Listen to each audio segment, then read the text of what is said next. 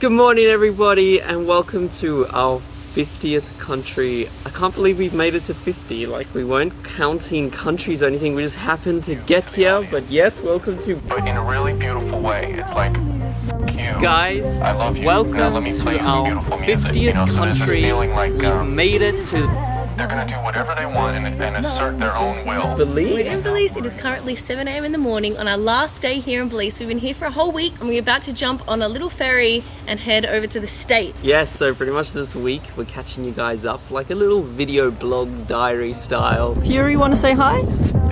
Fury? No? He is busy guiding us at the moment because some stingrays and sharks like to come through our lagoon and he decides he's the big boss man and will protect us.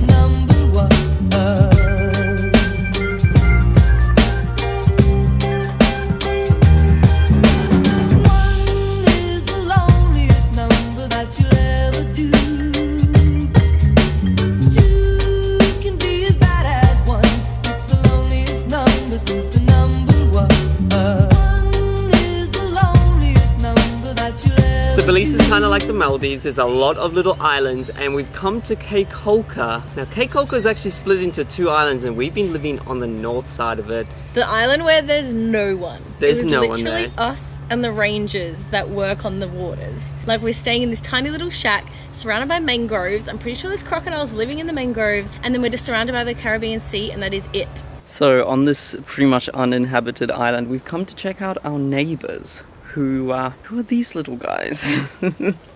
So pretty much next door to us are some crocodiles and they built a little sanctuary for them so they can be looked after, but it's nice to know who the neighbors are and to see if they'll lend us some milk. There is nobody else here. We've been living at the ranger's office. This is our taxi. I think he's found something. Buddy, there's nothing there. So he lives there, we live underneath. I'll have to give you guys a room tour.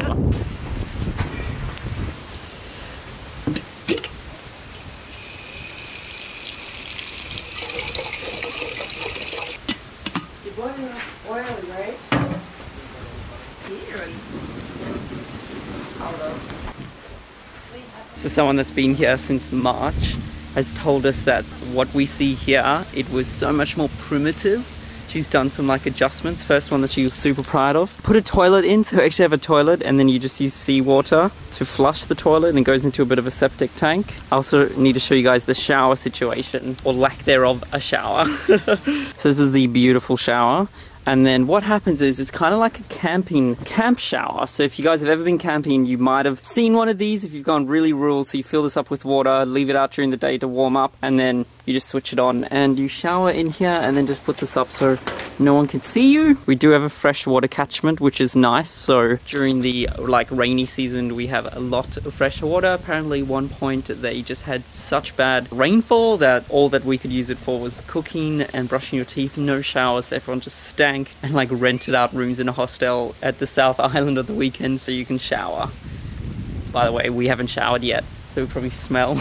And then just in here is where we have been living. Hello. So we got a little area here, we got a little kitchen going on, cooking up some lunch. I think we're making some veggie pasta, which is good, all run through gas. And I'll give you guys a bit of a room tour. So it's all bunks. I'm staying in the top one there. Jess is in this one here. So you guys might be wondering why we've come to Belize here in the Caribbean. Well, we wanted to do some more diving after the Galapagos. We wanted that tropical life. I think we just love it being Australians. And the diving in Galapagos was so amazing. I was like, Steve, we have to go and spend the rest of our time diving. So we had a look at a map and we were like, oh, let's do the Caribbean. And then we did some research and we found that in Belize, there are 2 projects here that you can come and work at, which meant it kind of gave our dives a purpose. So we weren't just going for a week diving. There's actually a reason to dive. Yeah. So yeah, there's 2 projects here. One is a coral reef project and one is a manatee project. Yes, you guys know we love our animals. So coming out here and being able to dive with manatees, it's almost like a bucket list dive. Yeah. Like there's bucket list for diving. It was incredible.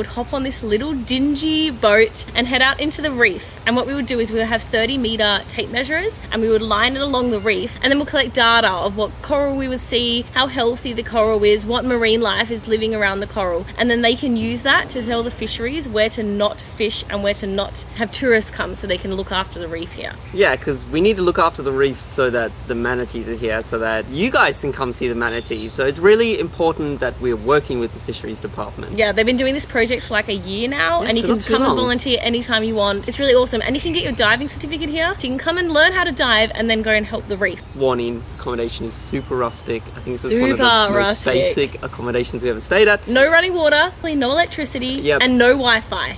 Our legs look like we have the chicken pox at the Yeah, moment 'cause because there's of sandflies. sandflies. Quick like graphic warning if you think this is graphic, but I'm going to show you my legs and my feet just to show how bad the sandflies here. Also, I scratched them, which is not good. So I kind of like irritated them, but that, Can you see all the dots? I don't know if you guys can see all the dots. Let me help. Can you see that?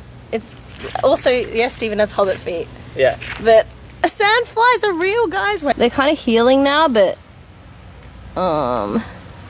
don't you just hate feet? All right, no more feet shots. So we pretty much did one of the most amazing dives ever, diving with the manatees. Now they were around there because we were collecting information about their seagrass, so we can see where they're eating, areas that they're skipping, so we can get all that information to kind of map out where all the manatees are. Yeah, that But- means that the boats aren't allowed to go and cross those areas if they know there's like a large population of manatees there. And especially manatees come here to breed, not only eat. But it was so cool being able to like do dives, do work. Alrighty guys, we are heading out on our first scuba dive. It's always so much fun scuba diving. If you guys have never been, do it. Go for a little like test drive. Once you go diving, you honestly will never go back to snorkeling. It is so much better because you get to stay down longer, spend more time observing. Here's a little small boat. Yeah, if you don't scratch them. Alrighty, come out to do our first dive. Off today, we're going to go do some seagrass samples, come to the island, should be about 5 to 6 meters. See you later. It was so cool being able to like do dives, do work, because we were there working out how much seagrass was there, and at the same time, being surrounded by manatees. That's It why I was think I amazing. love volunteering, because you can go do a dive like a tourist, or you can go do a dive and make a difference, which Yeah. is why you guys know why we love volunteering. It's so true. Yeah. We kind of had another insane dive. I thought you had to go to like the Bahamas to do this. I know, right? So there was an area called Shark and Ray Alley. Yeah. And I was It like, sounds oh, scary, I by want to the go way. dive there. So we jump in the water, and straight away we are surrounded by nurse sharks and stingrays. And I was like more nervous of the stingrays, and I feel like Yeah. it's because of the whole Steve Irwin thing.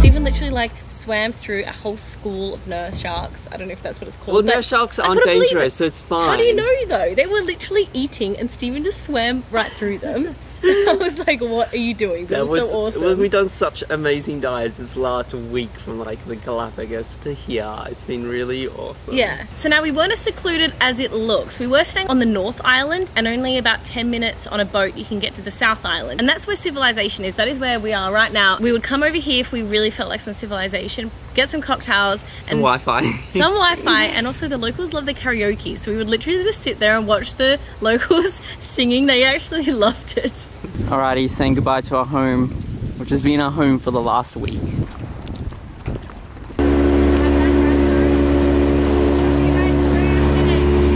Just caught all this fresh lobster right here. have to show you the spot that we've been obsessed with. Not Margarita Mike's, I know you guys were thinking that. Ice and Beans, they do absolutely incredible iced mochas and these little donuts that are so tasty. That's my type of island cocktail. Ah, thank you so much. Cheers. Oh yeah. If you aren't a coffee lover, these are gonna convince you to come here. Oh. So it's the end of the day. We've got ourselves some cocktails. We've got a coconut sunrise, and it kind of does look like a sunrise, but yeah, we just had the sports bar. Cool little tropical vibe to this place. And we're having our first cocktail in the Caribbean. The hands of justice shall preside over this case. The trial shall begin. There is a patient by the name of Daniel, you see. So one day that we did come down to the South Island for breakfast, we tried the local dish, because you have to try the dishes when you're here. It's called the Belizean Fry Jack, aka heart attack for breakfast. You can't go to Belize and not try a fry jack. Hi, can I grab an egg and bean fry jack, please? Thank you so much. Cheers. Thank you. Oh man. The famous fry jack. This is pretty much a heart attack in a tortilla, I don't know. So it's like batter, and what they do is they put it in like oil and fry it up, and then they stuff it with beans and eggs. Was it good? Man, eat as the locals eat.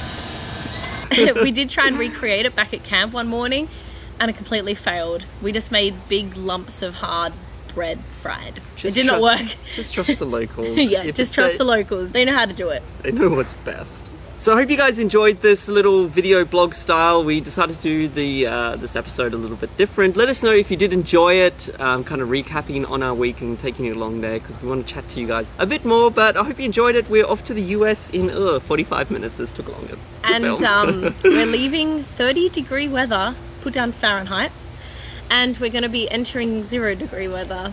Great. Wow. Okay. Thanks so much. If you guys are new around here, please hit subscribe and give us a thumbs up if you enjoyed the video. See ya. See you guys. A little box on the hillside. A little box made ticky tacky. Little rock